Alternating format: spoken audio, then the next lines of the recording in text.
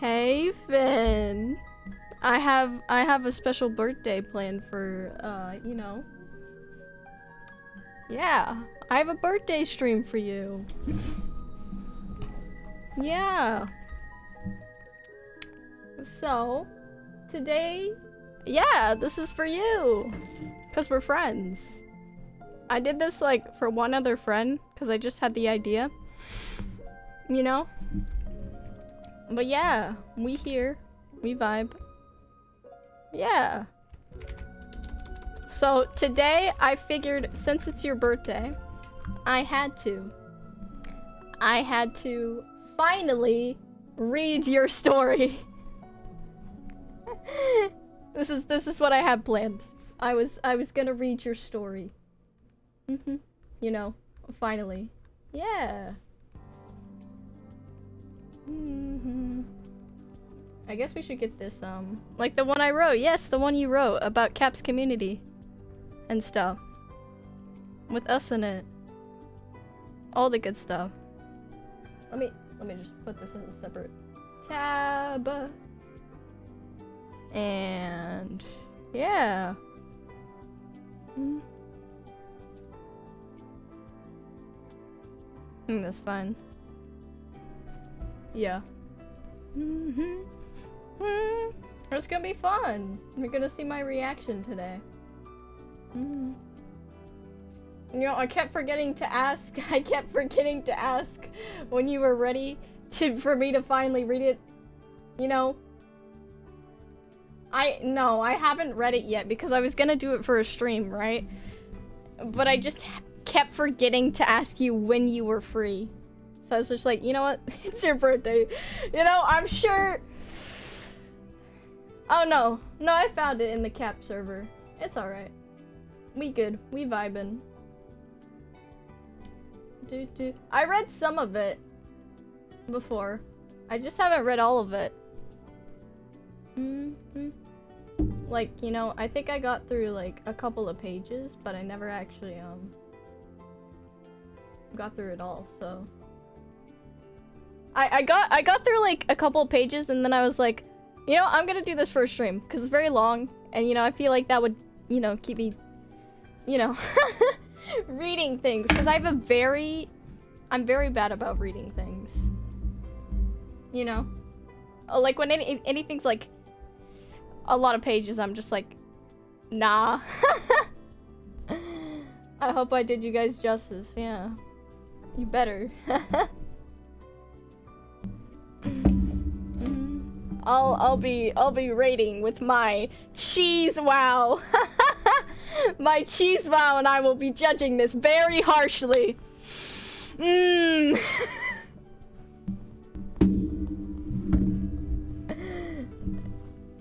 Yeah. Yeah. Ooh, have fun. I'm working on coterie. Sorry. Coterie. Coding. Not me reading private jobs. Energy. North has energy, I see. Yes. Well, you're the birthday person, so yeah, let's go. We've got the thingy up. Alright. Dedicated to you. Yes, you. The one reading this.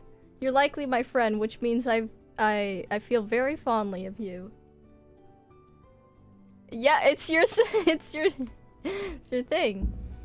The one reading. You're likely my friend, which means I... Oh, I already read that. Thank you for existing and giving me secondhand motivation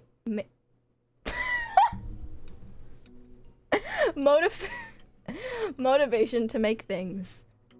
Trigger warning. Angst, descriptions of end-of-the-world events, asteroid impact, and consequent cancer, fear, group loss, anxiety, panic attacks, unspecified but implied familiar death. 1. Claustrophobic situation. Small depiction of a mental breakdown that may or may not have been included in the final cut. Extremely brief mention of vomit. Trust me, I hate it more than you do. Depictions of blood. Descriptions of blood and small wounds. General angst. Probably themes of abandonment if you squint real hard. You mean if I... You mean if I... Yeah, I love the panic attack. What is this? Oh yes, Armin is a princess! Yes, let's go. Okay, anyways. And the panic attacks I wrote about are based on the ones I had. They usually last longer than half an hour. I mentioned... also I left stuff out for time's sake, so I didn't have to describe everything, and everyone's are different. If you're trying to help someone who's suffering from one, the best way to help is to ask what they need instead of assuming. It is so much talking. I try to make this fluffy and light as I could because I don't really know how well everyone handles apocalypse settings, but I wanted to make sure everyone could read it. So it becomes kind of funny in some parts. It's also because I was describing up things. My apocalypse stories are usually more dark. Apocalypse? Sorry, there's more? Darker, gory. Also, I've never written this many characters before, so it makes it a little awkward sounding too. Gosh, I hope you guys pick up on context clues and follow who's being spoken about. Otherwise, you're going to be very confused. Don't mind me just pushing my Armin as a distant princess ultimatum. Literally, the funny thing is, Sai, I haven't read this, but my story does that too. The story I'm writing for my community, where you're like an alien or whatever. And I haven't been working on at all because I'm so unmotivated. But that's okay. That's good. She so is. I made her a rat in mine. Oh, sorry. Sorry, I mean Finn. I meant Finn. I haven't talked with you a lot. I'm very sorry. Yes, Finn. That's what I meant. I'm not actually super happy with how this turned out. Mostly the fact that I couldn't figure out for the life of me how to end this. Hope this isn't... It is called... You are called Sai in this story. So, I could change it if you want, but... I hope the ending isn't too abrupt. Also, here's a playlist. Wait, why is there a playlist? Why did you put a... Why is there a playlist? Why is there... Doesn't matter. Because it's based on the story. Oh, I see. To be honest? I see. I guess I'll favorite that. For vibes, of course. Alright. I feel like I should have that on, but I can't because it's all copyrighted. Darn it, Finn! How dare ye? Cap...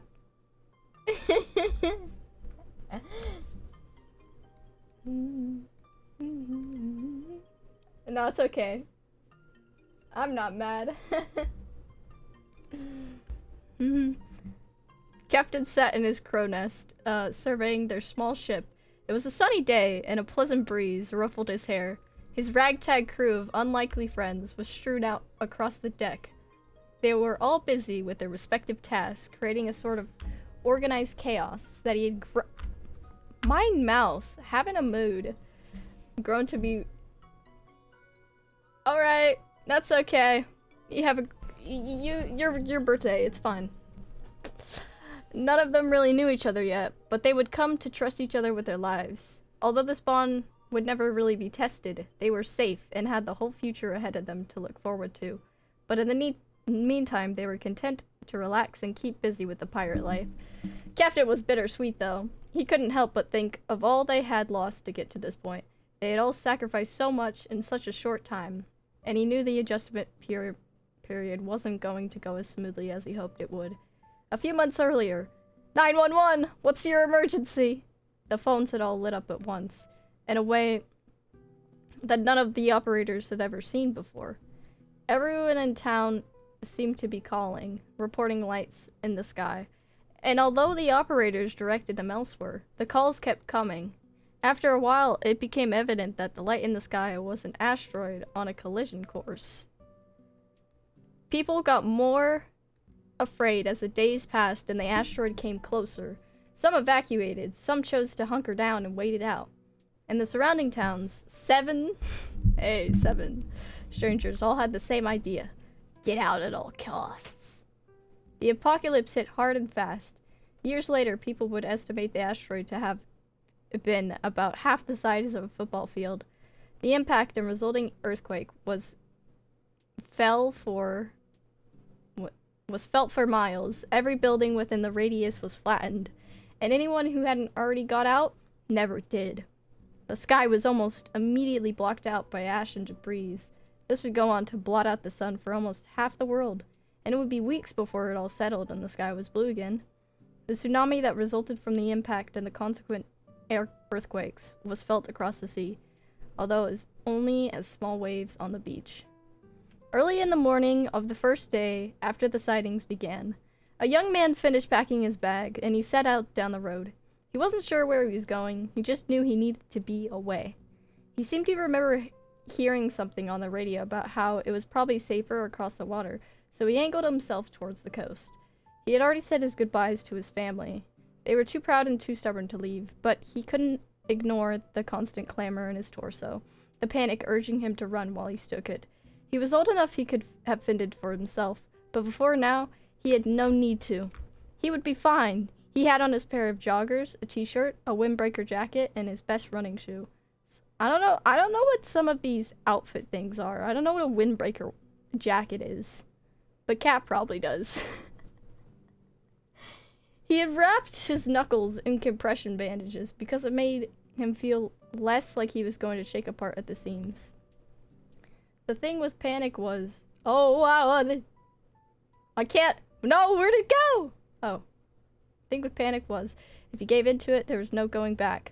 And once the wings in his chest and noise in his head realized he was leaving, they got louder, more insistent, spurring on him on faster. Pretty soon, a brisk walk wasn't enough, and he kicked up into a run. Normally, he would have relished the slap of his shoes against the pavement, but Emmett was too overwhelmed to notice.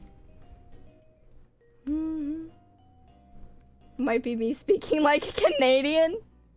Oh, I see. At the same time this was happening, a woman could be seen doing something very similar. Hey, it's Armin! Let's go! She had packed a couple of changes of clothes in one pocket of her head and most of her prized art supplies in the other. She had put on her favorite green hoodie and a pair of leggings. See, this and prized art supplies, that was Armin for me. Pulled up her hair so it wouldn't get in the way, and determinedly ventured out the door. Truth be told, she had been looking for an opportunity to make her own way in the world. But she had never anticipated it would be like this. She was afraid, but you wouldn't have known it. She walked with such a purpose. It might have looked like she was heading to the store for some thread, for a project she was working on, if it wasn't for the vacant, glassy look. Mouse, please move. In her eyes. She could feel the allure that was the empty promise of safety coming for water, and was headed that way, hoping to buy passage out on a boat. She cinched her bag straps up tighter, patting at her pockets to assure herself that everything she packed was still there, and picked up a pace, a little. As she walked further from the center of the town, she began to see more and more people, who all seemed to have different ideas about how to evacuate. Taking a steadying breath, Armin ducked her head and into the crowd, headed for the dockyard. The morning came and went as another young person attempted to power through the panic. She could feel working its way through her mind. She made sure to pack some extra food in her bag, considering she definitely wouldn't be able to eat any before she left. She moved slowly because she was very dizzy, and if she didn't sit down every few minutes, she knew she would certainly pass out. The shakes were the worst. They made it almost impossible to do anything, and eventually she gave up and sat down on the floor, planning to wait it out. And wait she did. It was probably half an hour before everything subsided enough that she could continue. Half the people in the story, I feel like, aren't even active in the Discord anymore. I mean, you know, it's... Yeah, maybe. I mean, I'm sometimes there. It's sad, but it's a good story. It's a good story. I also felt that because a lot of my old friend group, you know, I'm not even friends with anymore, so... Yeah.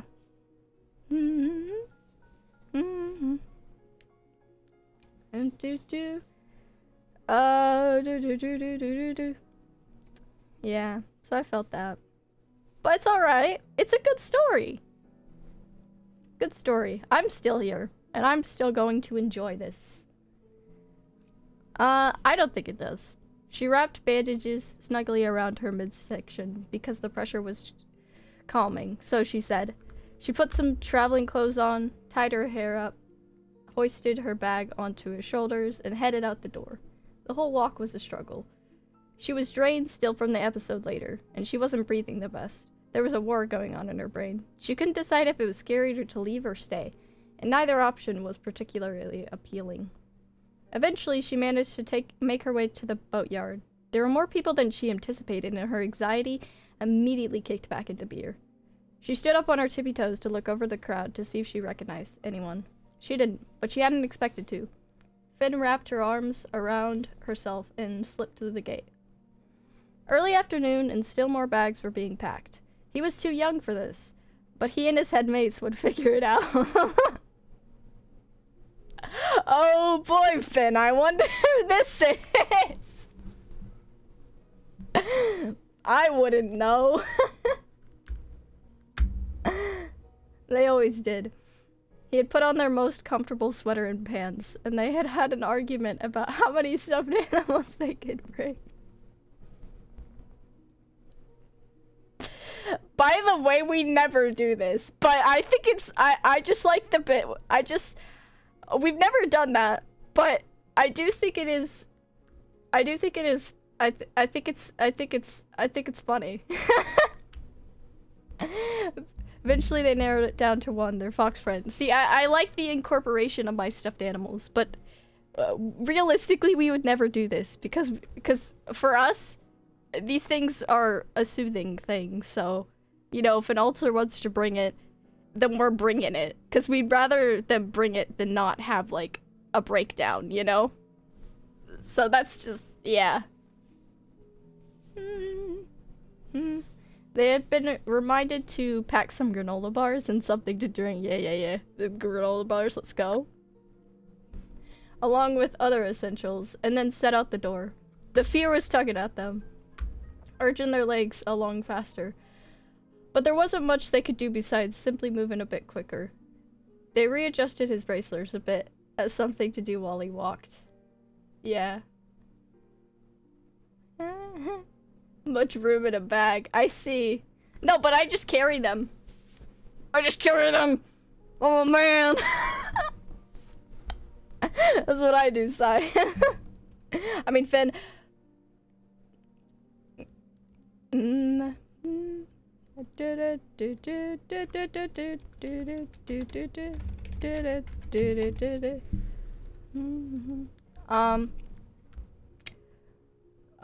Yeah, E. I see. I understand. Listen, I could find a way. These are actually very flexible, so. And why would I bring a small bag? If I'm not bringing my biggest bag, am I really me? No, it's fine.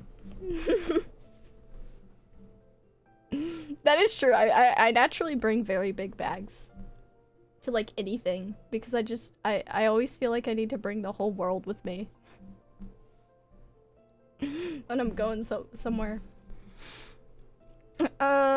Someone had mentioned that they might be safe on the water. Maybe he could get somewhere else before the asteroid hit, and they reasoned that when the earthquakes reach the water, they may stand a chance on the boat, that they may stay on top of the waves. They reached the dockyard mid-afternoon and found it full of people who had obviously had a similar idea. Deciding to wait it out and hope the crowd might thin a little by evening, they found a small alley to hunker down in. Space Invaders pulled his knees up to their chest and tightened his arms around their fox friend, prepared to write. Hey! You changed it!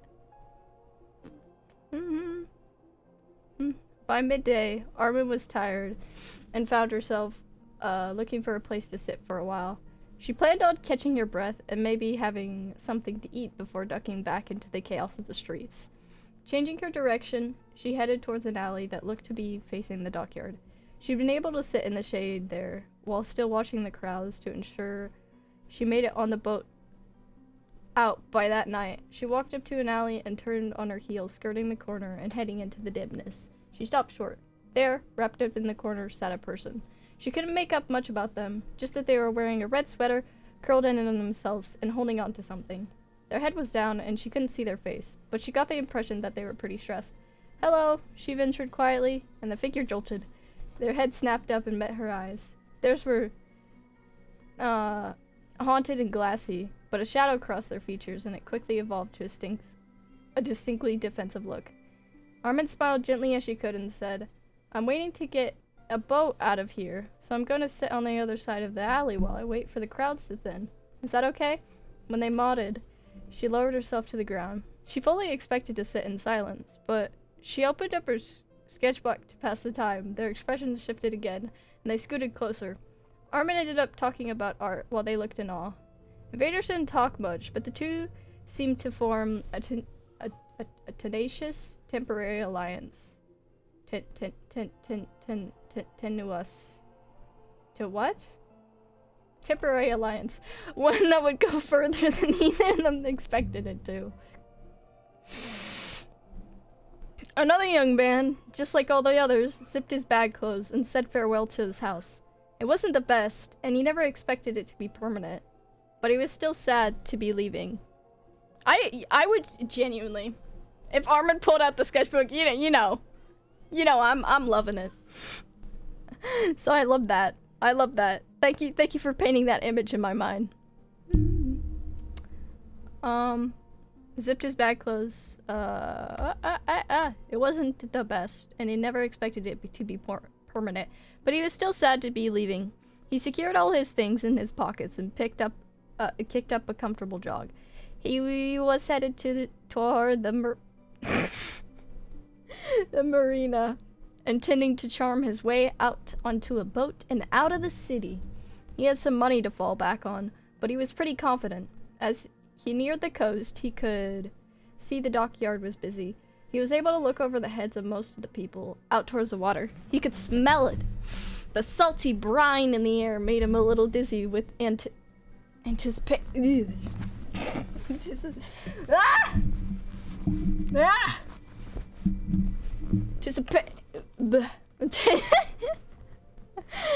And anticipation. Locked in rear about escape, he didn't see the little redhead until it was too late. They were both distracted, moving fast, and they collided.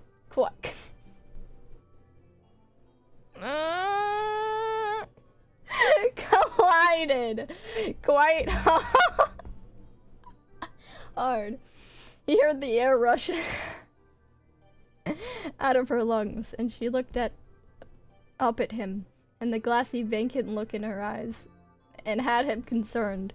She was very pale and further folded in on herself when he put his hands on her shoulders to steady her. She was small, but she didn't look much younger than him, and her expression told him that she had very little idea of what she was doing. Everyone was desperate and scared due to their current situation, but there was something different about this person, and he felt like he should make it up to her for running her over. The least he could do was ensure she made it onto the boat and got out. Despite how afraid of him she looked, she stuck pretty close. He guessed she had felt a little lost and needed an ally. Elias located a boat that seemed to be pretty empty and angled a small party hat that way in hopes of a ride. You know, I've actually really not gotten to know Elias, Alias, Elias. I think it's Alias. I haven't really got to know him. I only talked with him like the other day in Jackbox for the first time in BC, and that was interesting. I don't think he's bad at all. I just don't really know who he is. And I haven't. Why is my... As the afternoon stretched on, Armin became increasingly nervous. She began to pace, walking back and forth between invaders and the opening of the alleyway, habitually checking to see how full the boatyard was at the moment. When the crowd started to die down, she urged the other to their feet and back into the street. They wandered into seemingly aimless fashion, but Armin had an idea of where she was going. She was keeping an eye on boats, looking for empty ones. She hopped up onto her tiptoes to peer over the crowd, and she spotted a couple people who were a little taller than the rest. She looked at her traveling partner, who wasn't exceptionally tall. She wasn't either, and decided that may be beneficial to have someone on their side who could see amongst the people better. One of the men had tousled brown hair and seemed to be leading someone, based on how often he looked down to his side. The other was wearing a baseball cap and staring pensively out at the sea. She decided that the first person was already leading someone and was plenty capable of taking a few more. The watery sunlight of the afternoon was filtering into the window of another young man's apartment. He stretched groggily, and the painful pull of his fresh tattoo abruptly reminded him what was going on. He checked the time and resisted the urge to bolt out of bed. He instead took his time getting his things together. Having completed his morning routine, he strode out to the door, his bag full of everything he may need for a foreseeable future. He had donned a jacket and carried a travel cup full of iced coffee, trying to convince himself that he was simply going for a walk. He couldn't let himself acknowledge otherwise. Having lived by the water for most of his life, his feet unconsciously took him to the beach. He had zoned out, and the sudden difference of sand under his shoes snapped him back to reality. He thought maybe he could find a small boat that he could use to get off the mainland. He listened to the steady murmur of the waves for a minute, letting it calm him.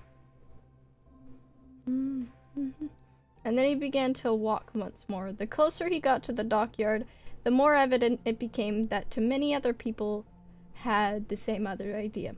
And the voices grew louder. Tsuki pulled his bandana tighter around his forehead and pushed open to the gate. I've also talked with this person, like, once. Me and Armin had a funny moment. And that's what I remember. I don't know, he was talking about, like, sports or something. Like, he was a really cool sports person. I don't know, it was funny. He made a silly intro. A young woman finished plaiting her hair, shrugged on her jacket, then her bag, and set her jaw, heading out to the door. She had told herself she wouldn't be afraid, wouldn't turn back, but as try as she might, she couldn't just leave forever and not look at her house one last time. As she turned around, she was haloed in the light from the sun behind her. Had someone been standing in the window, they would have seen just how beautifully tragic she looked. Wow, son. Wow, Finn. This is... Little wisps of hair were blowing around her face where they had fallen out of her braid, and she was lit from behind by the golden light of the sinking sun. Had someone been closer, though, they would have seen how she was trembling, would have seen how the light winked off I'm having such a struggle. The single tear that slipped down her cheek as she turned around and started walking again. She wasn't sure where she had intended to go, but wasn't entirely surprised to find her feet had guided her to the marina. She had spent so much time there, on boats with her dad, playing in the sand nearby with her baby sister. She hadn't been back in years and hadn't realized how much she missed it. She was going to get through this. She always did. The steely determination flowing through her veins proved so. Kinsey had been through some stuff, but this certainly topped everything else she had seen. Just gonna jacket. Jack, get, wash. Take the jacket.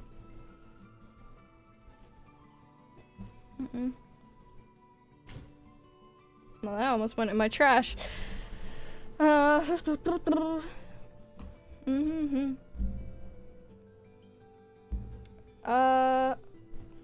second. Let me just. This is so. Let me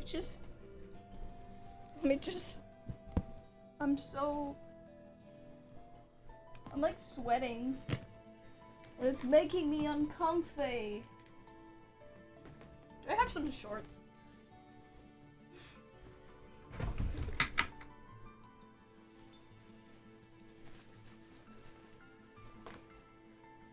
Just gonna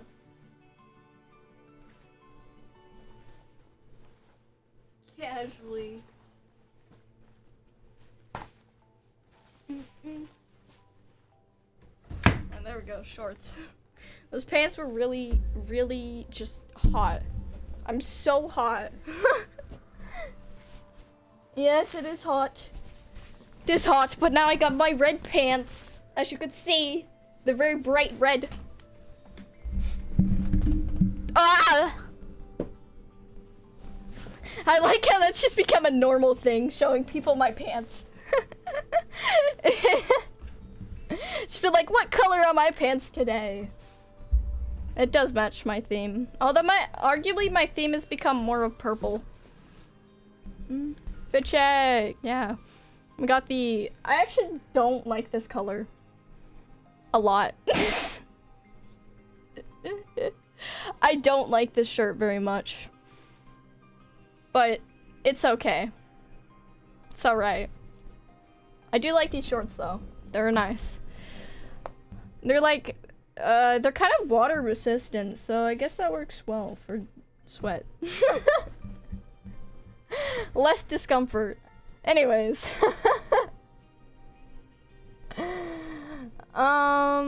Where was I?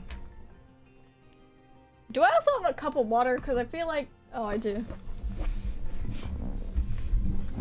I have the smallest bit of water. Famous pizza. Pizza. Let me see. Can I? It's really hot in this room. Can I just? I don't know. We do a little. What can I wear? I'm feeling dress up. I got this shirt, you know. It's got a few dots on it. Might just go with it. Cause it's so hot in here.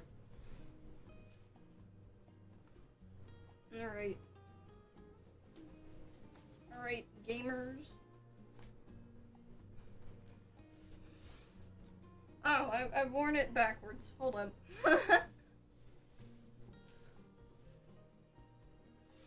Whoosh! Okay. Skudoosh. There we go. Better shirt. This one doesn't have the sleeves, so it's nice. Alright.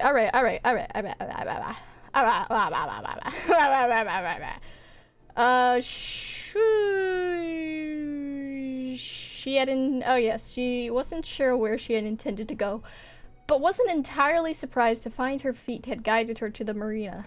She had spent so much time here, on boats with her dad and playing in the sand nearby with her baby sister. She hadn't been back in years and hadn't realized how much she missed it. She was going to get through this. She always did. The steely determination flowing through her veins proved so. Kinsey had been through some stuff, but this certainly topped everything else she had ever seen. Alias. Is it Alias or Elias? Because I don't know. Capt, please tell me. I don't know if it's Alias or Elias. This Elias? Wait. Alias? Wait.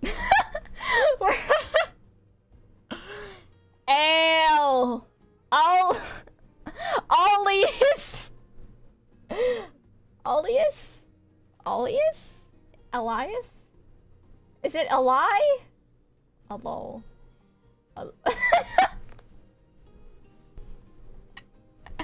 Alias?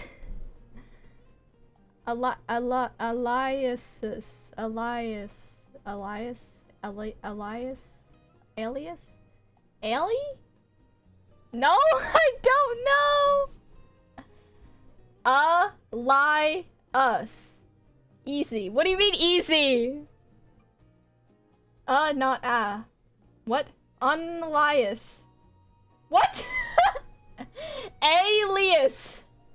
Alias? Alias.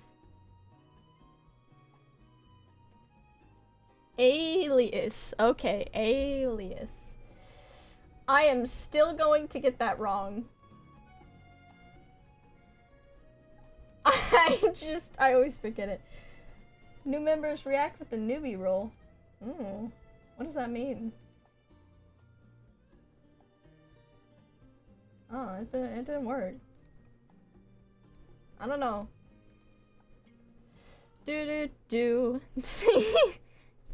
Alias. I see. It doesn't sound like a word. It does. It's just a thing, really. Yes. Oh, you know, also a cool thing about my chat, Finn. We actually have pronouns, so your pronouns can show up in the chat. It's really rad. I really like it. Excuse me.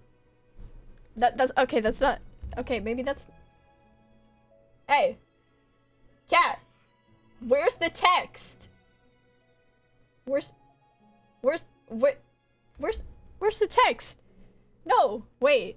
Did I think I might have put the wrong command. Hold up. What's the command called?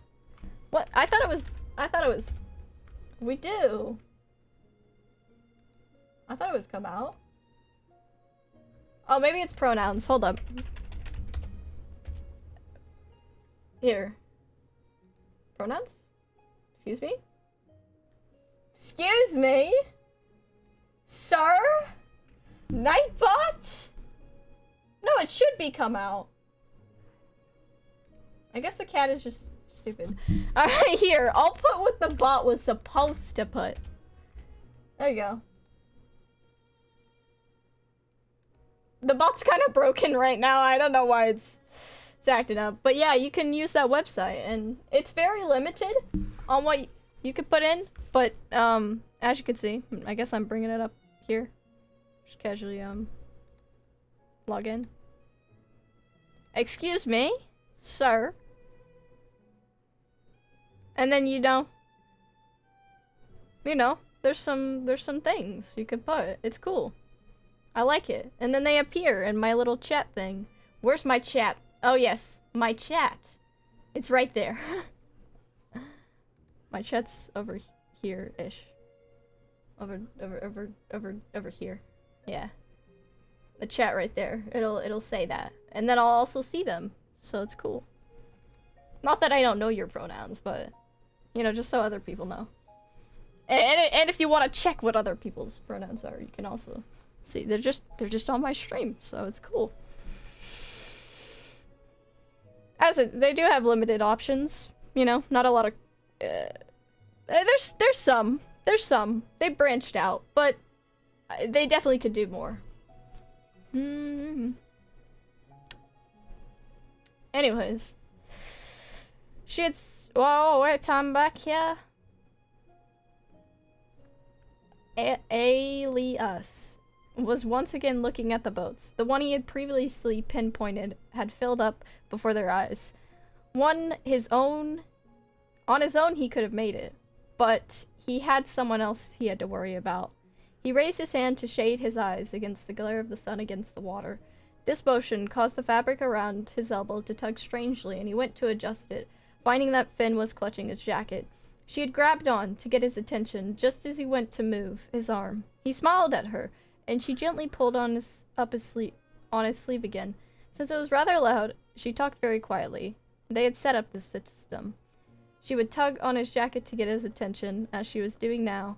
She pointed to someone wearing a bandana and said something he didn't quite hear. Before he could question it, she had turned around and disappeared into the crowd. Startled, he called after her, but to no avail. The only thing he got was a few weird looks from the people around him. He'd "excuse me" and "pardon me, ma'am" his way through the crowd, following the approximate path she had taken. He skirted his way across a large group of people, stumbling out to the other side to see Finn standing next to a young man who looked about his age. He began to accuse her of running off with a stranger, and realized how absurd that was. Instead of asking her why she ran, to that she replied simply, "I know him, and I know her." Alias realized to start a few minutes later, gesturing to a girl with a long purple braid who was weaving in and out of the crowd. "Stay here," his traveling partners nodded as she darted away, returning a few minutes later with the girl in tow. Her cheeks were flushed with excitement, and she was holding onto his arm like he was someone she hadn't seen in forever, someone she didn't want to lose again. She was tall, but appeared to be the youngest so far, and not by much. They wondered how she knew him. She was bubbly and meek.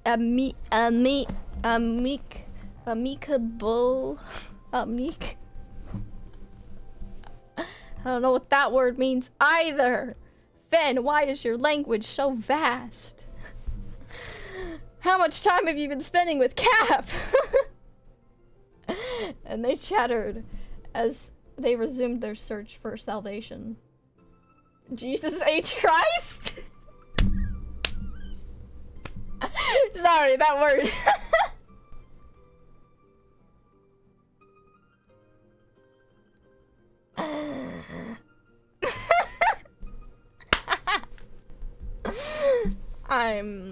Yeah. But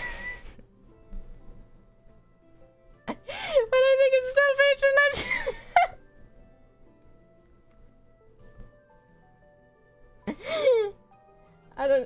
I feel like I don't even remember writing half of this. Gosh. Yeah. It's okay. I think this is a perfect time to read it then. As you're forgetting, as your memory is receding.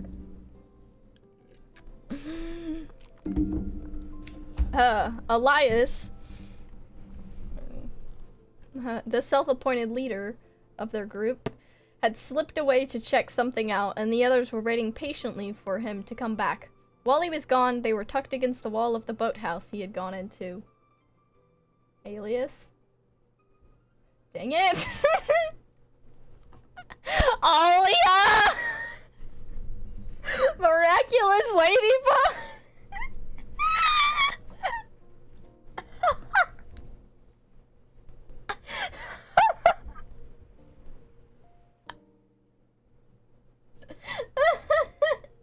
let me just pin that for a kind of, let me just pin that.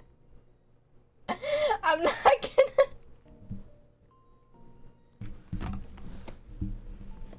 Hard day, not soft day. I don't know what that means. I don't know what that means. They were lounging in the shade when suddenly a young woman in a green hoodie walked up to them. She had another person in tow, and just as she presumably presumably about to state her business, there was a rattling of the chain link fence from the back of the boathouse. Alias landed on the ground beside them with a thud. The woman took a step back as Alias walked towards her. You can just see me look at chat.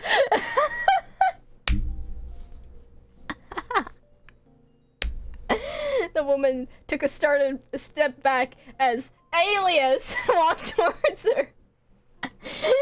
He definitely could be pretty scary, and it was showing now. You saw her fear and seemed to come to his senses. He shook himself a little and pushed her gently aside. They talked for a minute, and when it seemed they came to a conclusion, they walked back. Okay, folks, this is Armin. She and her traveling partner. He gestured to the unfamiliar person who had followed her over. Are going to team up with this. There's strength in numbers, after all. After introductions were made, Alias explained to them what he had found in the small boathouse. After he had clambered over the fence, he found himself inside a small building with a rectangle cut out in the floor where a decently sized lobster boat was floating. Lobster boat? The rest of the room looked like someone was living there, with belongings scattered all around. But he said that it didn't look like that person was there now. Wherever they are, we need this boat more than they do, he had decided. And at that point, he had climbed back over the fence and ran into... Sorry, Finn! They stole a boat! They stole a boat! They stole a boat! Okay. Okay, sir. Ma'am, what is this?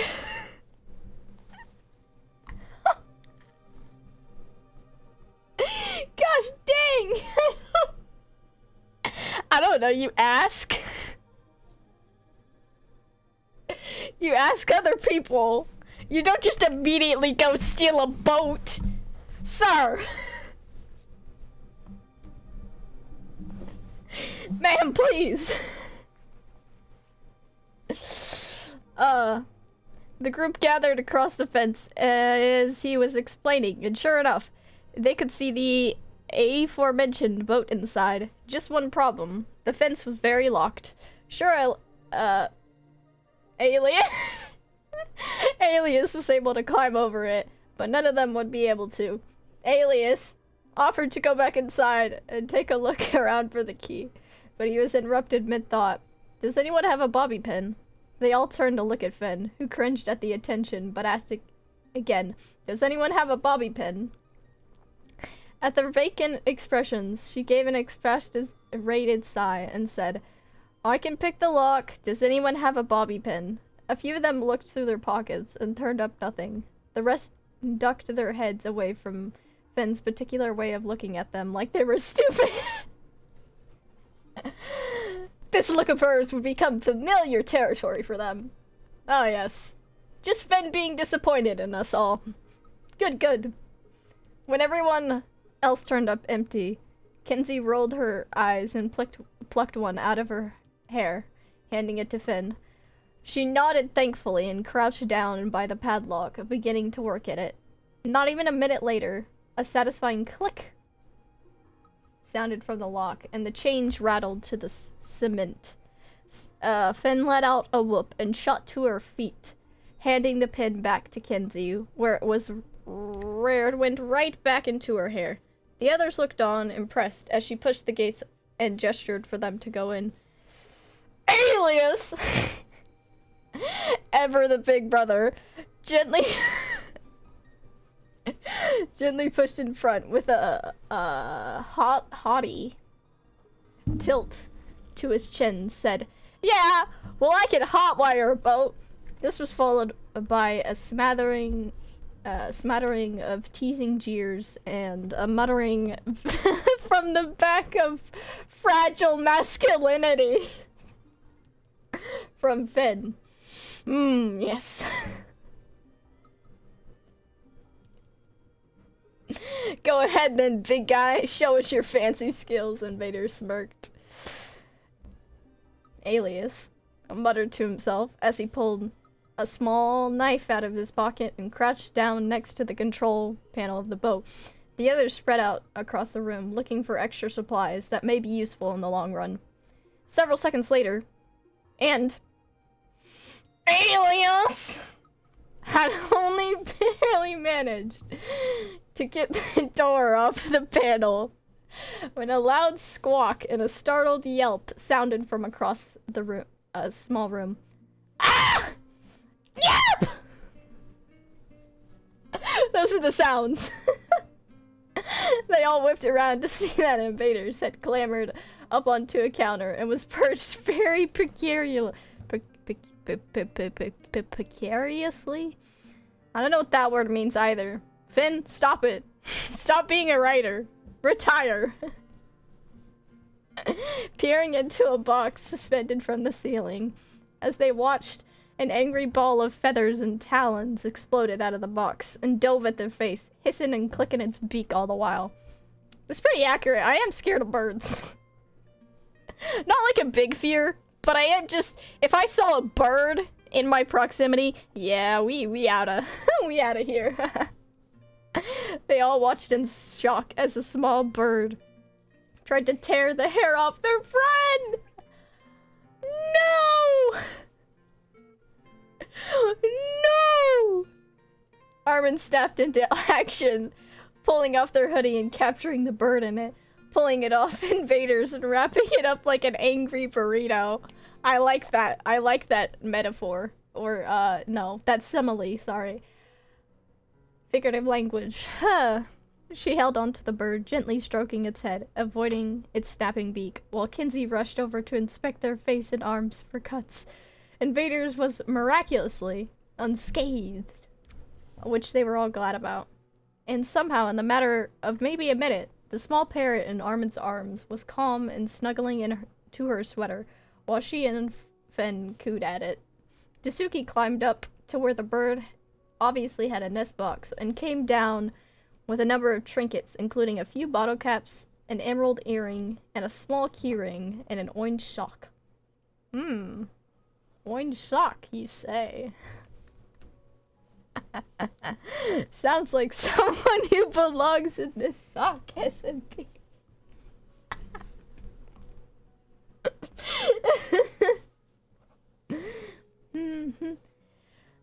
Yes.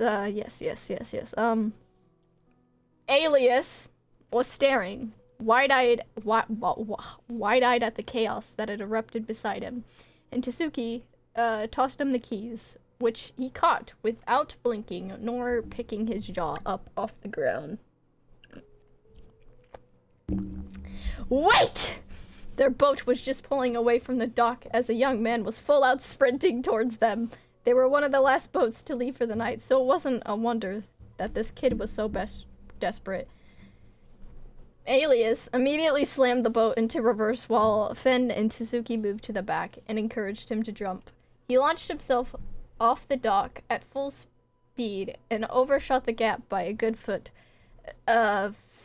Fish effectively bowling over the two who were waiting to catch him. They landed with a thud in the heap, blinking stars out of their eyes. They looked up to see Armin crouched over them, fluttering her hands around like she wanted to help, but she didn't know if she could touch them. The new kid stood up first, promptly stumbling and almost falling over again. Armin stood up with him, holding her hands in case he needed balance. Alias stuck his head out of the cabin, drawn by the crash, and locked eyes with Suzuki and Sai as they were heaving themselves off the floor, furrowing his brows in concern. Welcome aboard! This was directed at the new guy, who began to nod, paused, changed his mind, and awkwardly saluted instead. Okay, you know, 07, let's go. pulling a half-smothered chuckle from Alias. You okay? This to the others, who nodded. As the three shook off their embarrassment and began to go back to what they were doing, the hatch banged open and a head poked out of the hole, brandishing a 2x4, like a baseball bat. Who are you and what is going on? They all blinked, stunned. The person pulled himself out of the hatch and rose to his feet. He was slightly rumpled, but the look in his eyes said he wasn't messing around. I'm sorry. I think you didn't hear me. What is going on? When nobody answered him, he finally took a moment to look around, and his eyes widened when he saw they were no longer docked. And then took in the eerie orange of the sky.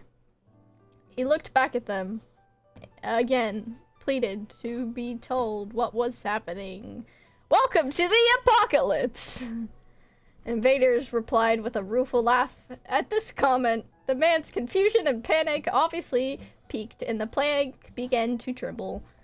Armin put her hands placatingly. That's what that word is. As she walked over to him and gently took the wood plank out of his hands, he put up very little fight, sitting down on the rail, putting his head in his hands. She sat down beside him, and she began introductions. The bird gently stepped off of her shoulder and onto his, where he absently reached up and scratched its head. My name is Armin, and these people are invaders, alias Finn and Suzuki. We also have Kenzie. She looked around and frowned. Around here somewhere, I'm sure. And the newest of our bunch is Emmett, the young man supplied. He had a split dye that frankly needed touching up, and he was still slightly out of breath. Yes, Emmett. As she lifted off the names, the respective people waved or made themselves seen somehow. It felt like a teacher taking attendance. The man was looking around, mentally putting names to faces. And this is Benedict. He gestured to the parrot on his shoulder, although he did not supply his own name. They all nodded or briefly fawned over the small bird. Armin went on. Last night, there was a warning put out telling people that there was a small asteroid headed towards us, estimated to land in the middle of the country. Everyone was immediately panicked and began trying to evacuate.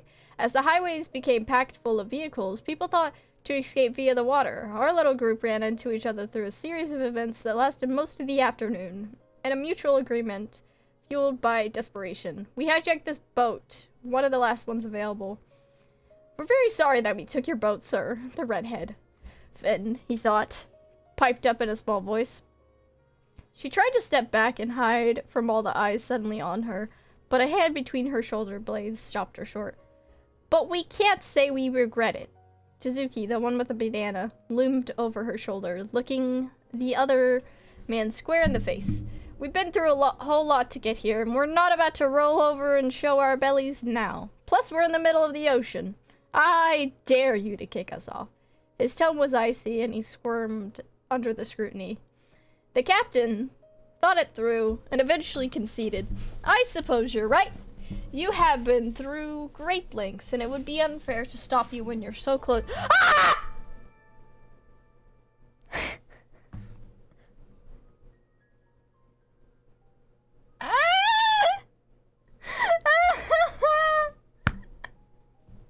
You gave me a heart attack, Luna!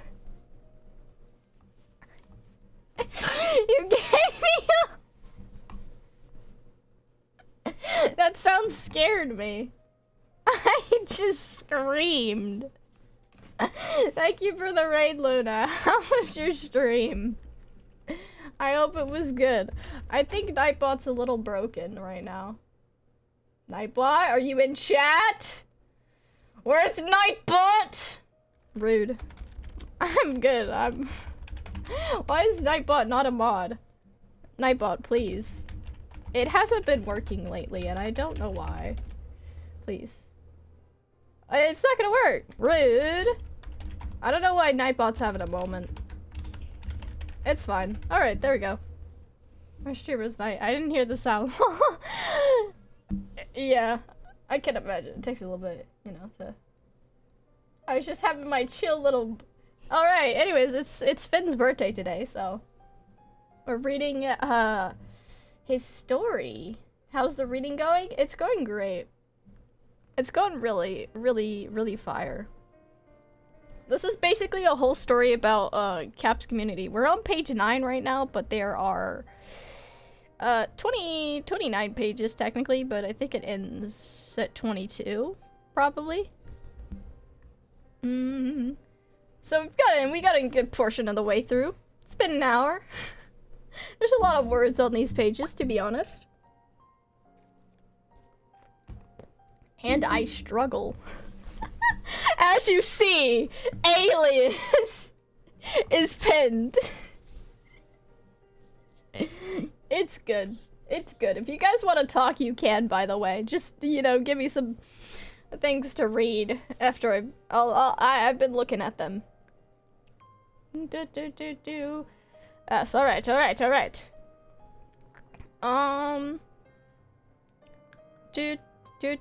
I suppose you're right. You have been through great lengths, and it would be unfair to stop you when you're so close to escape. Although I must ask, where exactly were you planning to go? He raised his eyebrow, waiting for an answer, while others quickly realized that their plan hadn't been thought out much farther than their current situation. You know, I should... Kind of depressing, to be honest. Like... 4 pieces of chocolate. Wow. Thank you, Ad. Inspirational. I was just gonna... Let's try some Blockbuster. Hey, yo. No, not that one. Come back here. Old music. No, come back here. Come back here. So, here we go. Old music. Poggies. Old music pog. We love.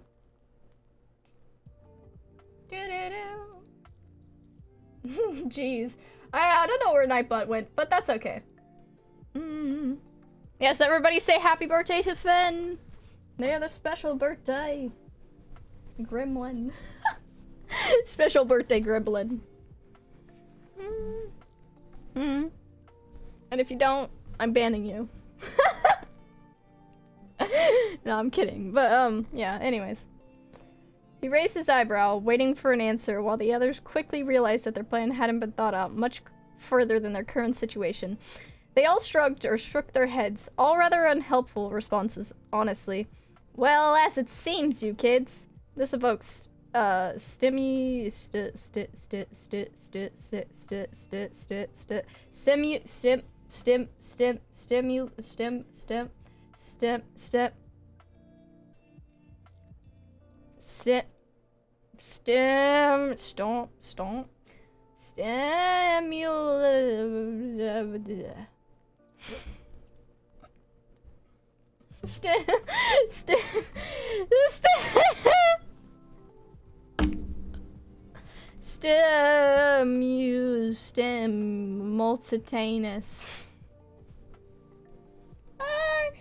I forgot how this word was pronounced.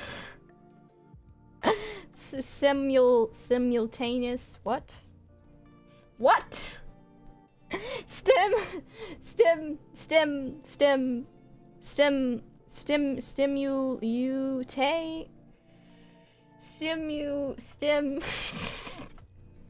Simultaneous.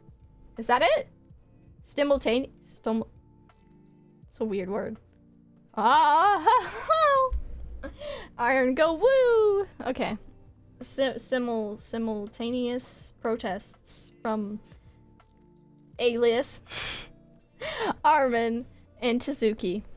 But he shot them a look and kept on.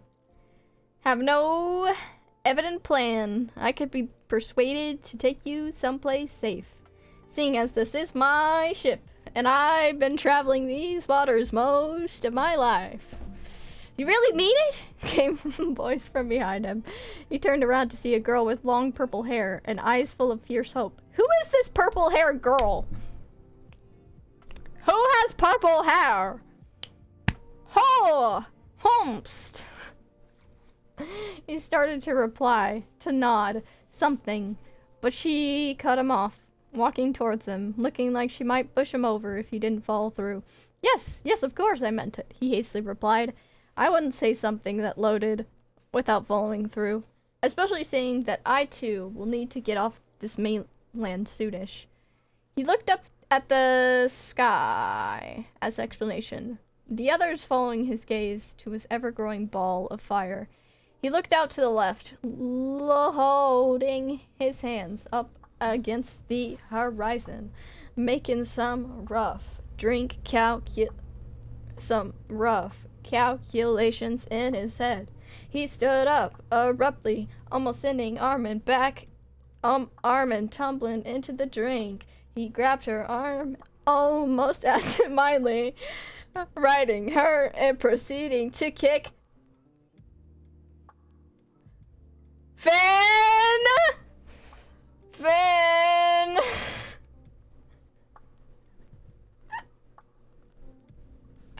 Hey, Finn!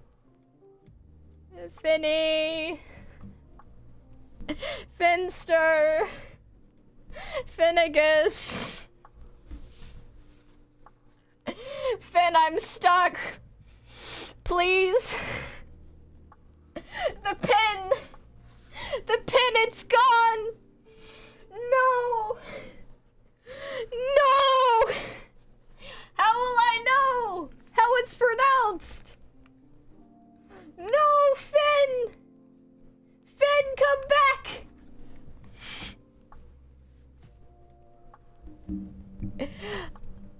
I'm pretty sure it's Alias!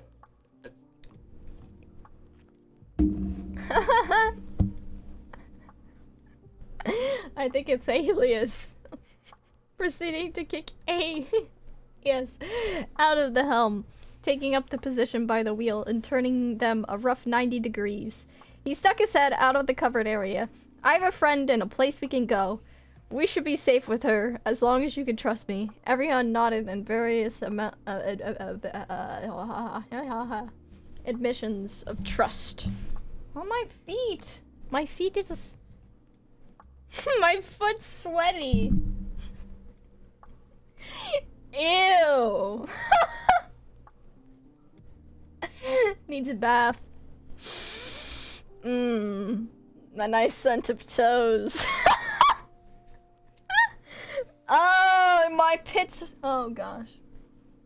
I hate teenage life for real. Look at my spelling.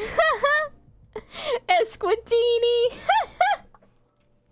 This door is making your foot cry. It's true. There were too many trigger warnings at the beginning of the story. The first few hours of the ride were mostly uneventful. It was a small boat, and there wasn't much for the passengers to do. They ended up sitting around the deck and chatting, getting to know each other for real this time. As the sun went down and dark began to fall, out of habit, people started to light up lamps and things. They were all quickly rendered null, seeing as the fire in the sky was so bright.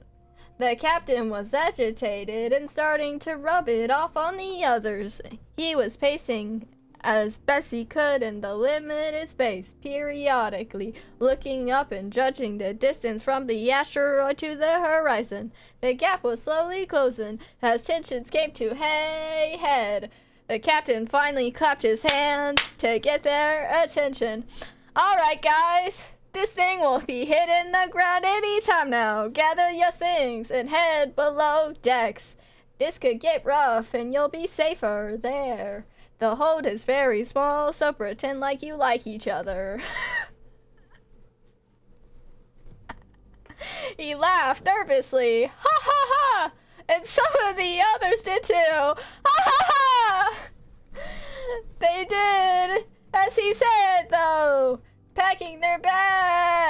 except back up and taking them with. Except you, he put his hand up before Elias walked past. You were piloting before I got there. You seem to be the most knowledgeable of the bunch. I may need some help when things get rocky.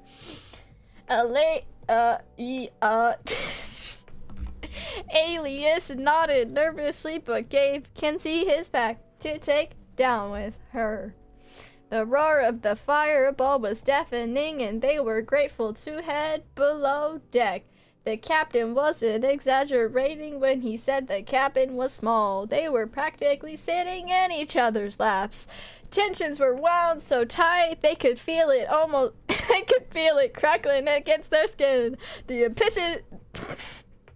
anticipation didn't have too long to build though.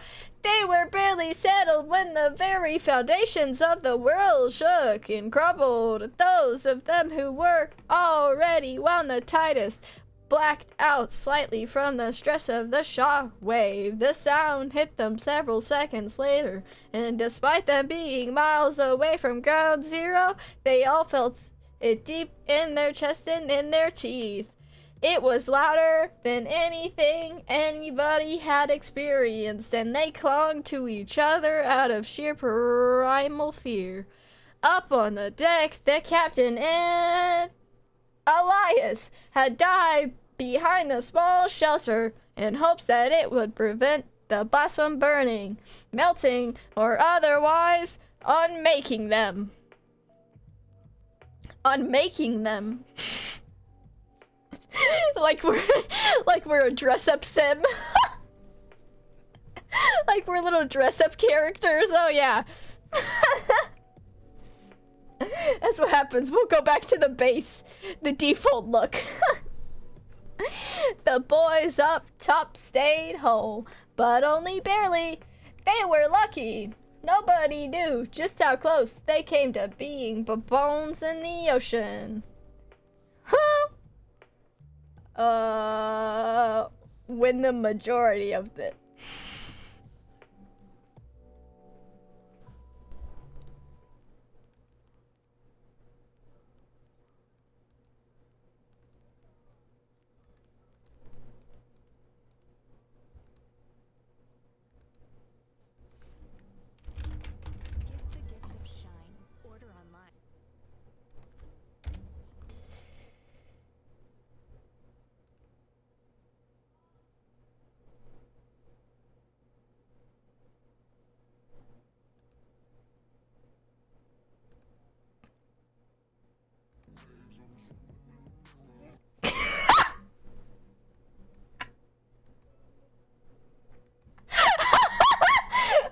anyways.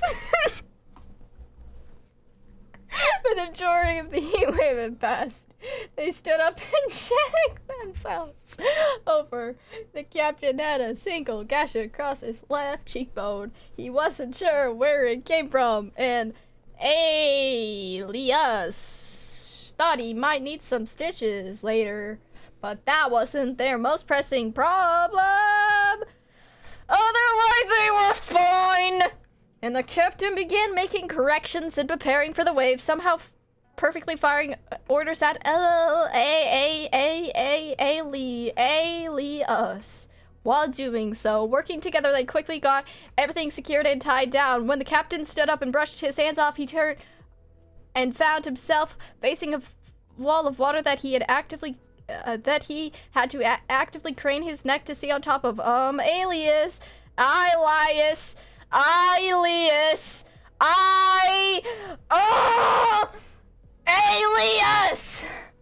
A voice came from behind him, and he turned his heel into the helm. Alias! He handed the other length of the sturdy rope. Tie us together and then to something sturdy. Make sure your knots are good and tight. They may be the only thing to keep us from becoming one with the drink.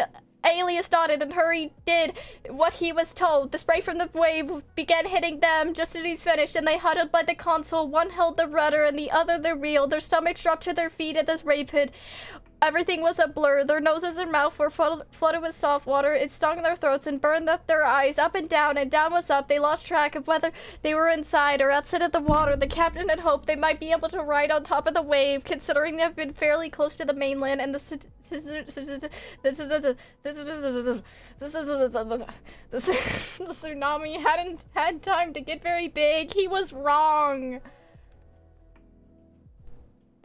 An eternity later, they were alive. He didn't know how, but they had made it. They were bruised and thoroughly dizzy, but no worse for the wear. They lay on the deck, coughing at oceans worth of water against their lungs. The captain bolted up and lurched to be sick over the side of the boat, dragging a similarly woozy Elias with him.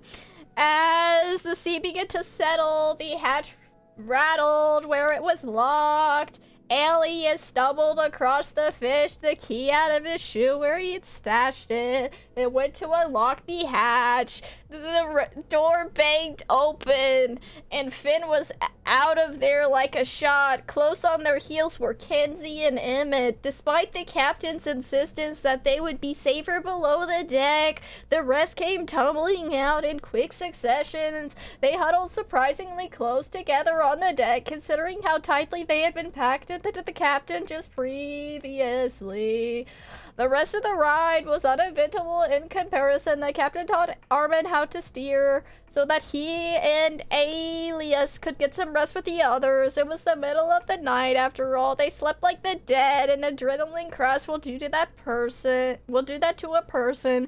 It was a dreamless sleep that felt more like they had been knocked unconscious, but in the morning they were in a better mood and thoroughly ready to be on solid ground again. The captain had just taken the wheel back from Armin, and there was an excited "Whoop!" shout from behind them.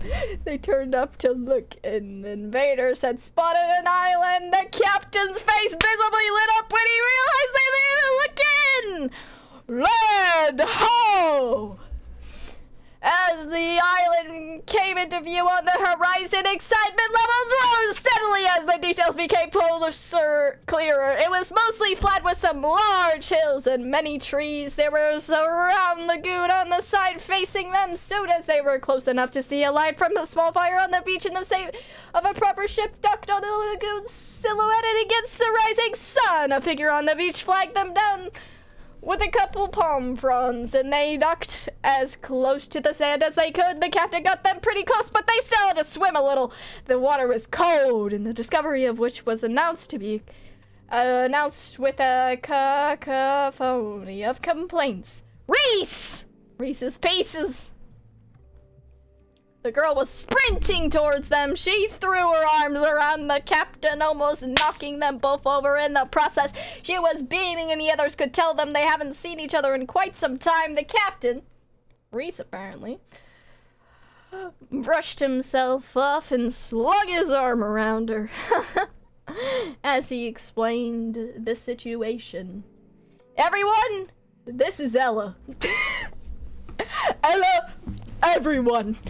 They had all waved, and there was a chorus of people saying hello. He went over to explain how she lived on this island, and that years ago she had offered him to come stay with her whenever she needed a break from society. The bird squawked, and she laughed. Yes, yes, hello to you too, Benedict, as she scratched his chin and he chirped happily. Hee hee. Reese! You're bleeding! Your heart! She touched the gas on his cheek and examined the blood on her fingertips. The captain shook his head, pulling away from her. It's nothing. I'm fine. At the judging look from Elias and Ella, he protested further. Really? I'm fine. He wiped his shoulder across his cheek to mop up the blood, wincing in pain as he did so. The gesture was all for naught, though, as the blood welled back to the surface almost immediately. Elias inconspicuously handed him a handkerchief, and they all looked pointedly away while he dabbed his face. Dude! This place is cool! Emmett was bouncing on his toes and taking everything in. The rest had to agree. It was a beautiful island, despite the fire on the horizon and the ashes snowing down around them. Almost perfectly timed. With that unspoken statement, Finn sneezed a few times, and the Suzuki shook out their hair, the ashes leaving it vaguely gray. Alright, the captain clapped his hands. On that note, let's get you suckers inside. He nodded at the ship. Beautiful. Finn's eyes were sparkling as she'd never seen something so quite amazing. And as far as the others knew, she hadn't. My ship is rather...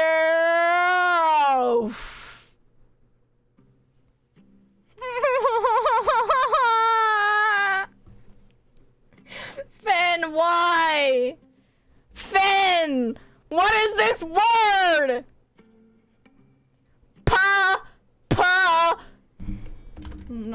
Not the...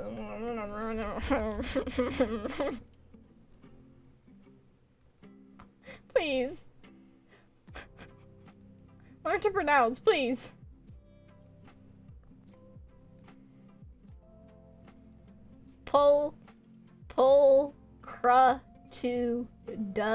Nut. It means beautiful. I'm so angry. I'm so...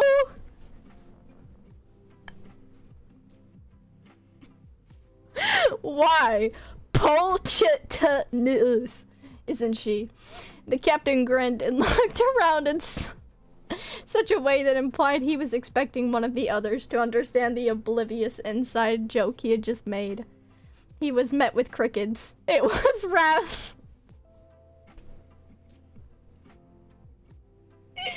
It was really rather painful. Armin suppressed a snort. And patted him on the shoulder sympathetically while the rest shuffled their feet and did their best to move on. Ella cleared her throat and led them up to the gangplank on her ship. They had been fighting over it for so long and they couldn't remember whose it really was, and began the tour. A little while later, when the tour was almost over, the sound of footsteps pounding down the hall rang through the ship. Kinsey, Invaders, and Finn rounded the corner seconds later. Their arms were full of fabric. They were laughing triumphantly, but also arguing about who got to carry what. Guys! Finn burst out. Look what we found! The captain, who had previously been chatting with Ella and the others, and was turned away from the door, replied absent-mindedly, "What did you find, Armin?" Which was closely followed by a simultaneously startled squawk from Armin inside. Squawk! Or sorry, squawk! Realizing what had happened, the captain scratched the back of his neck and chuckled awkwardly. Finn. Yeah. That's what I meant. We don't even look the same. Finn and Armin giggled in tandem. Hey, this is the name of an SMP. Hold up. What does this mean? What does this mean? Tandem definition. A bicycle?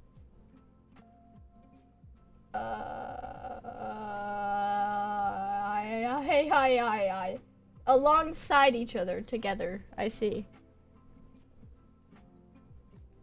Yeah, there's a tandem SMP. Anyways.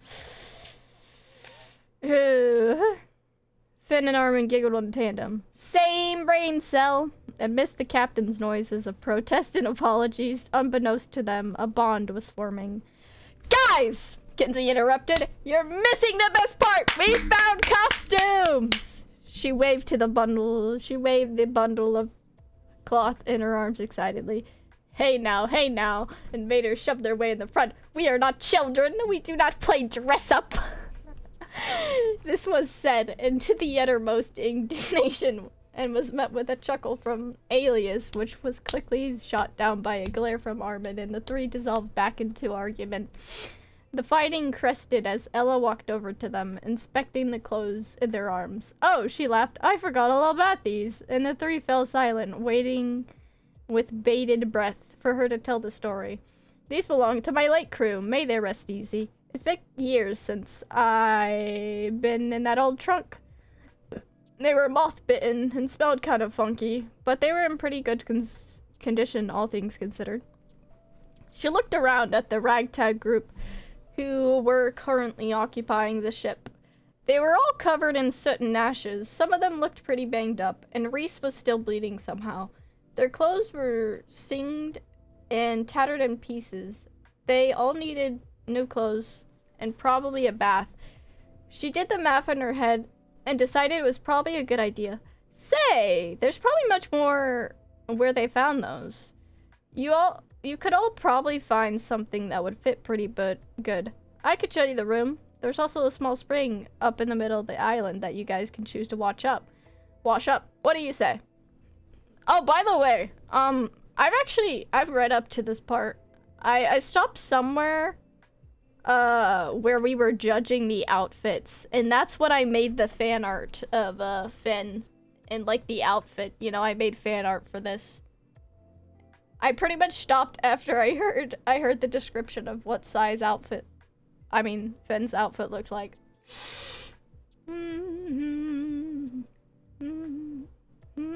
But, you know. Majority of them followed excitingly at the prospect of a bath and some clean clothes. As Ella led them down the hall, she turned the group loose in the quarters of her old crew and told them she would meet them topside where they were ready to wash up. Emmett and Alias opted not to change, but borrowed some spare clothes to wear while they washed their current ones. They headed up the ladder and chattered with Ella as she led them into a small clearing in the forest. She told them that she wouldn't be far away and they shouldn't worry, to take their time. The boys spread out to the corners of the meadow and turned their backs on one another. Despite how often they probably used public change rooms or showers, Ella left them a small bar of soap, and once they were changed, they got to work scrubbing the muck out of their clothes and hair. Once they were squeaky clean, literally, the soap was pretty sticky and their clothes were sopping wet, but no longer filthy. They began to trek back to the ship to see if Ella had a clothesline they could air out their clothes. In the meantime, the captain, Armin, Finn, Tsuki, Invaders, and Kenzie spent a long while rummaging through the trunks and wardrobes, trying to find the perfect combination. So much so that the others were on their way back before they finished. As the second six were making their way to the deck, clothes in hands, they almost literally ran into Alias, who was attempting to hang a rope in between the masts. Finn paused for a moment to watch, but set off into peals of laughter when he somehow managed to tie himself in one of the knots he was making. She offered to help, but Ella took over, shooing them off to get cleaned up. They made their way to the clearing, the captain apparently knowing exactly where to go. There was a bit of an awkward discussion before they decided to take turns to change and bathe, with Armin, Kinsey, and Finn going first, and then Invaders, Tsuki, and the captain would go last. The captain tossed the bar of soap to Armin, and they quickly scrubbed the grime out of their hair and set off their faces and changed into their new clothes. They then dunked their old clothes into the pool and rinsed them out, not worrying too much about it, considering they weren't really going to put them back on again. Armin, Kinsey, and Finn traded places with the others, them doing much the same thing to change and wash. Once they were all finished and blissfully clean, they went back to the ship together with the help of Alias, and they hung their wet clothes up to dry. Stupid tall people, Finn muttered as he was hanging things up. What was that? Elias turned to her. I don't think I heard you, he smirked as she shuffled her feet. I said, thank you, Alias, for helping us. You're so tall and cool. That's what I thought. Armin, smothering laughter, stepped in between them before it could come to fisticuffs, courtesy of Finn, who was already teasingly squaring up, bouncing on her toes and everything. Ella briefly pulled aside the captain to stitch up his face. They were below decks for half an hour when he reappeared, gingerly prodding at his cheek. Ella looked rather proud of her work, but the captain was disgruntled, and fairly worse for wear. It wasn't the best, though. The cut had been pretty deep, and it wouldn't have healed properly, leaving a pretty gnarly small scar. As it wouldn't be perfect when it all closed up. He would have a battle scar, the first of many the crew would receive throughout their time together. Kinsey looked around at everyone's cool new clothes and came up with a wonderful idea. They would have a fashion show.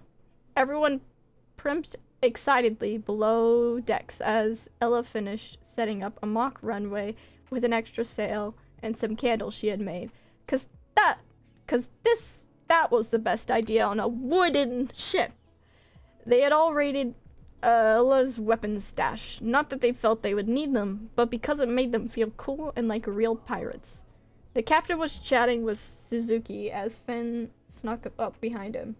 He had found a slightly worse for wear tricorn hat, and she snatched it off his head and ran away giggling as he sighed and shook out his old hat, pulling it down around his ears. He glared at Suzuki, smothered a chuckle. Don't encourage them. Finn then went to hunt to locate Elias to borrow his pocket knife, which she also ran off with. And after a few minutes later, they also went and nabbed a small elastic from Kinsey, proceeding to lock herself in the bathroom, aka the only room with a functional mirror. They emerged a few seconds later when, thankfully, everyone else was above decks waiting for the show to start. Ladies and gentlemen and assorted others, welcome to our crew's very first, she cleared her throat, fashion show. Ella was standing at the end of the runway. She had fashioned, while the others sat strewn across the floor, watching expectantly. Seeing as this was her ship, it was only natural that she went first. She was wearing her official dressy captain's garb, which consisted of perfectly cut and tailored red velvet jacket, complete with coattails and gold buttons. She had knee-high, back leather boots with gold buckles and black rawhide leggings. On her head, she wore a red velvet tricorn hat that perfectly matched her coat. And while they watched, a small lizard poked its head above the fold in her hat and flicked its tongue at them. She strutted down the runway, did a fancy twirl, and struck a sassy fighting pose to show off her ordinately engolfed cutlass. The others cheered. She took a bow and found her seat amongst the others, tapping Capt on the shoulders as soon as she did. It was his turn. He hastily stood up and smothered out his pants, generally adjusting his clothes on his way to the runway. He walked down the runway, looking a little unsure of himself, but working it nevertheless. He was wearing a plain white white shirt with a black bandana folded around his neck. His pants were also black rawhide, but his boots were brown and almost seed. He had a mauve scarf tucked in his waist and a simple iron cutlass at his hip. His hat was a typical white sailor's hat with a brim, black brim and gold embroidery.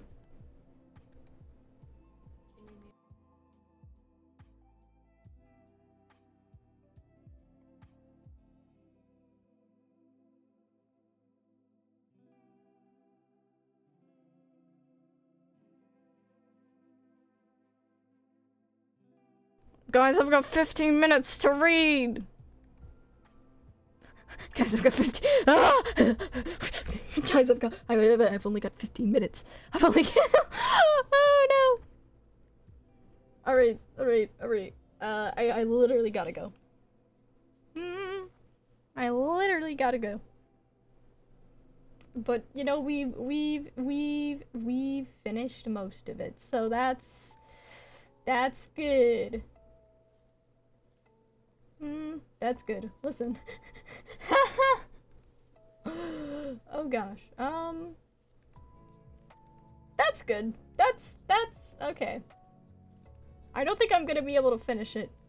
Realistically, I'm not gonna be able to finish it, so we're just gonna stop it right there. So that's where we got.